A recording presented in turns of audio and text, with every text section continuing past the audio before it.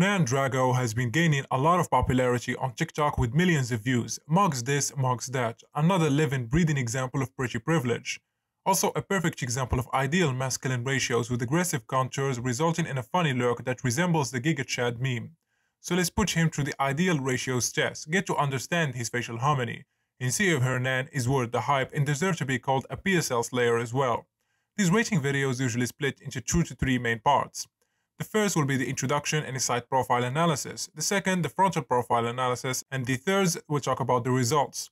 If you want to support the channel and get your face evaluated by me with personalized look maxing advice, link will be down in the description. If you want to read more about topics like these, you can check out my blog at nearfacerating.com. Without further ado, let's get this video started. So, since most of my followers are usually familiar with these types of videos, I'm gonna go quickly over this. The pictures will be selected to avoid lens distortions for accurate measurements, and since Hernan is such a specimen, even at the age of 48, he's still considered somewhat in his prime, so age is not really a factor. Let's get to know him. Hernan Esteban Drago, born in Florida, Vincent Lopez, Buenos Aires, May 17 of 1975. He's an Argentinian model and host, mainly recognized by his advertising campaigns for the brands such as Vermont and Hugo Boss, for being a co-host of the program El Creative Show along with Juan Cujes, and for being a recurring guest on the program Welcome Abroad. So starting with the side profile, I'm working with these two pictures which I'll switch with depending on what I need. The Remus is long in full, playing part in his wide jaw and aggressive gonio angle, but not visible. This is only because of lighting, because in other side profile pictures it's clearly visible. The gonio angle is very aggressive, but still an ideal range of 110. The man looks like a square. The mandible is as straight as an arrow with a visible body, and the chin of course meets the nasion, which is indicative of good chin projection. Here we're gonna add a ratio we don't usually measure, the cervicomantral angle, and his is in the ideal range of 105 degrees. The nasolabial angle is surprisingly soft in such a masculine face, around 105 degrees. For men, the ideal range is in between 90 to 95, but this is countered by a straight nose adding balance to the feminine ratio. The maxilla is forwardly grown and the cheekbones look higher set even from the side profile picture. They stick out like road bumps, which is indicative of horizontal growth. They sit closer to the eyes and far from the gonion. The eyes are very deep set with a strong brow ridge protrusion.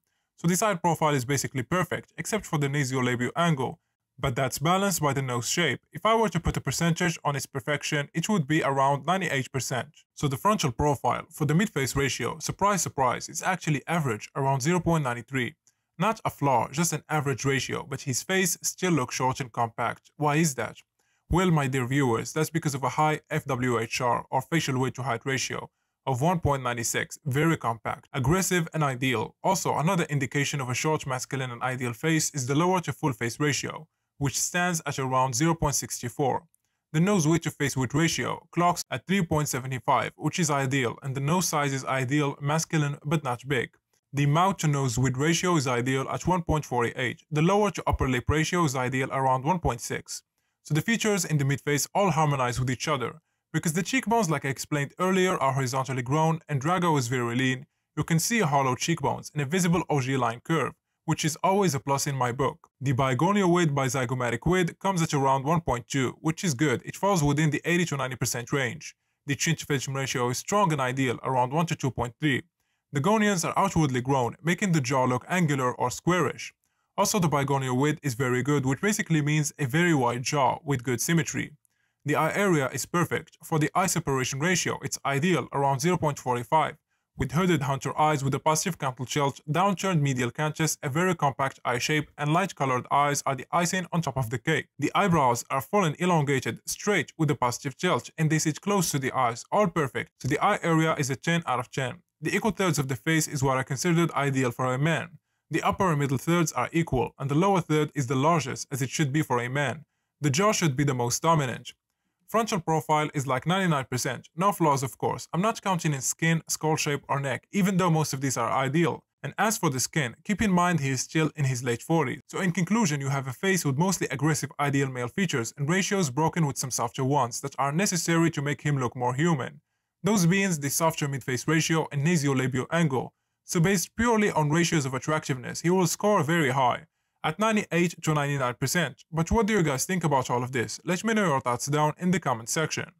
That's it for today's video. Hope you guys enjoyed it. A like and subscribe will be highly appreciated. And like usual, catch you guys in the next one.